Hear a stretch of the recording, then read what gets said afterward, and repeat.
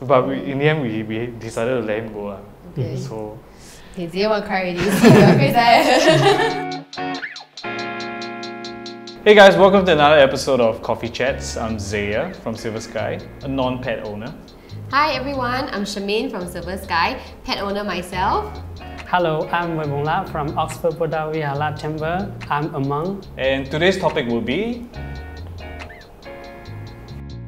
When do you think is the right time to put down pets? To me, there's like never a good time to put down your pets. I don't think anybody will really ever be like ready to make a decision like this. You know, I just hope I never have to Still a deal very with painful it. subject. Yeah, Yes, very painful for put them down. Yeah, and I really honestly don't think that I'll ever be ready to do it. I heard from like other like pet owners, like friends of mine, they say that actually the pets themselves would usually kind of like give a signal. A signal. Yeah, that's what I've heard. What would the face look like?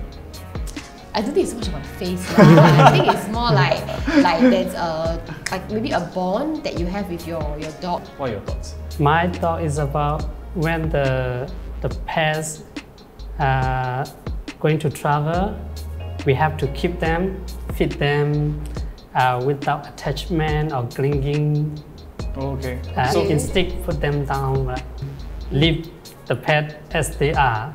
If they are on the road, somebody may take them away, or if the pets are in the shop, somebody may buy them and keep them. You don't need to worry. It's like free will. Free will. Free will. Yes, Free will. Basically. Like, let's just say if I'm going to have a dog or cat myself and it's going to be stuck with me for like 12 years.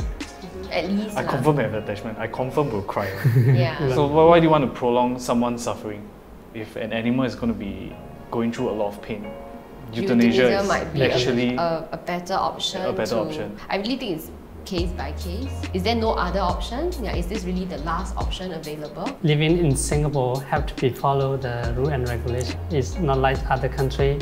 Have to keep clean. That is why euthanasia. It happens. Happen. If the population gets a little bit too much, then okay. Since we're at the topic of euthanasia, right? What are your thoughts on a recent case in Singapore?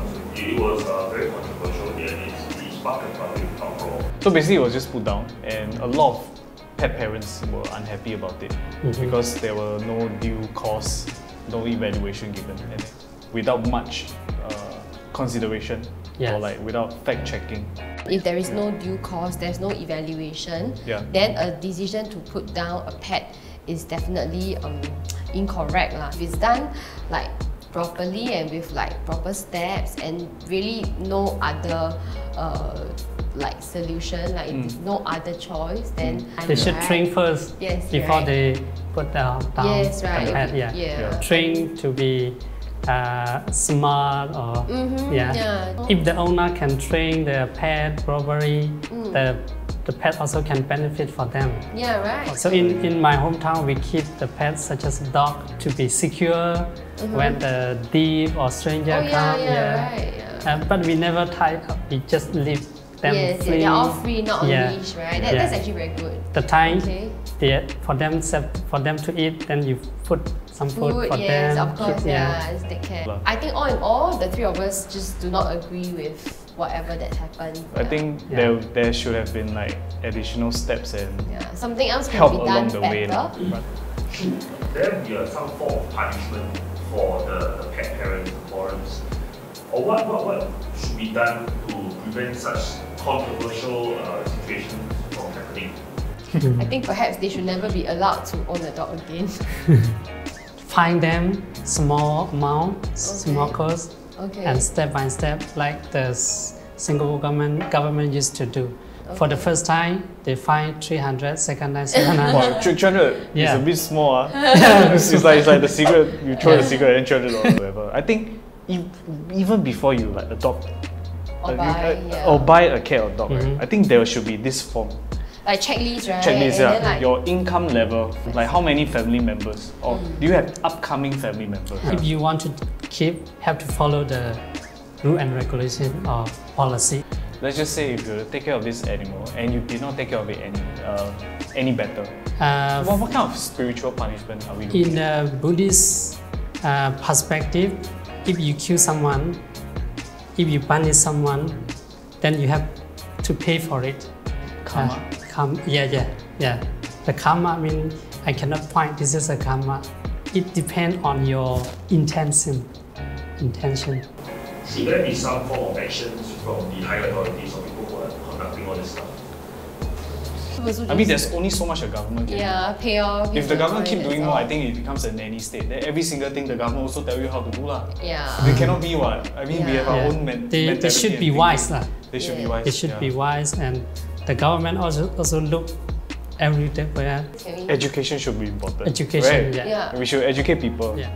If I'm a teacher lah, I think I'll just like, here's the financial breakdown of what it takes to take care of a pet. I think people will be scared by the numbers. Don't lie, it's not so I bad. see the numbers, I thought already. It's not so bad. Maybe not just like education on the financial breakdown, but also emotional. Yeah, and what you're really signing up for. Yeah, I mean that's the right word. Like what you're really signing up for. Maybe the higher authorities should like do like FOC trainings or like more engagement, more interaction. There's a lot more that can be done actually. Yeah. Do you have any personal experience or like you know someone when it comes to euthanasia? Mine's not on an animal perspective, but my grandfather. Oh. So it was like maybe 10 years ago. So it was in the States, and then he was on a life support machine. By the time I flew over from Singapore to the States. So he was basically vegetable. My family, we had this discussion to see whether it was actually the right thing to do. Okay. Yeah, to like sort of pull off the plug. Okay. And yeah, it took a while. And at that point of time, you don't even know whether what he's thinking? What he's thinking, What's right? his thinking? So he's not able to communicate with you also. But in the end, we decided to let him go. Okay. So do you want to cry already? Your face yeah, it's still want to cry also. You still make it like that, Ken? It still hits me till this day, like, because. Okay, chill. Coffee. Relax. Yeah, relax. Should be honest. Okay. To have the power to end someone's life is still something that it's too big a decision, right? Yeah, so it's really not as easy as how we talk about it in coffee chats. I feel. So if you share a life with someone, always try to commit till the end. Yeah. So we have come to the end of Coffee Chats today. Thank you, Bande. Thank you, Zayer, for your time. And if you just like what we have done, what we have talked about today, so just help us to like, share, and subscribe, and also just leave your comments. Like and share. Yeah, like and share. Yes, that's right. Okay. So thanks everyone. Bye bye. Thank you. Bye bye.